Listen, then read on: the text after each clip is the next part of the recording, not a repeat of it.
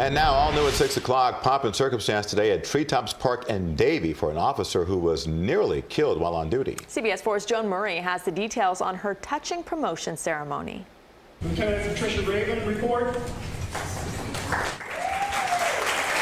It's a promotion Patricia Ravine fought for and dreamed about, but one that almost didn't happen. It has been so warming to feel the support from my family. That was Sergeant Ravine 3 years ago, weeks after nearly dying while on duty. August 3rd, 2016, she had stopped to help the driver of an overturned SUV on 75 when another driver slammed into her, sending her flying and hitting the ground. And I remember making contact with the person that was in that car and bringing them over to the side of the roadway, but then I don't remember anything after that. She spent 6 months in the hospital, 4 months in therapy, recovering from the crash.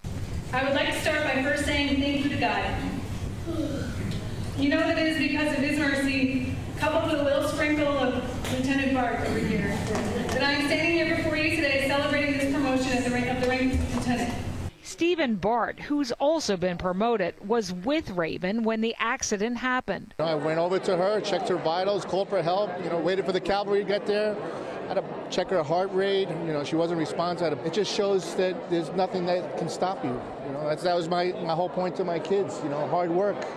Hard work will get you anywhere you want to go, and she's the poster child for that.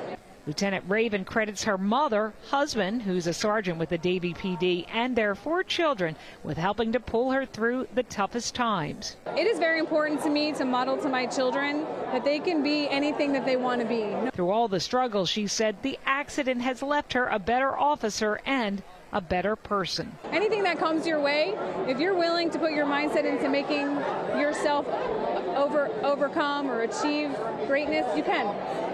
But you've got to be willing to do it. And I wasn't willing just to sit back.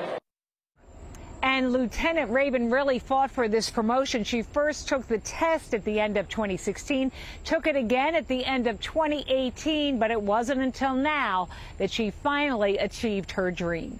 In Davie, Joan Murray, CBS 4 News.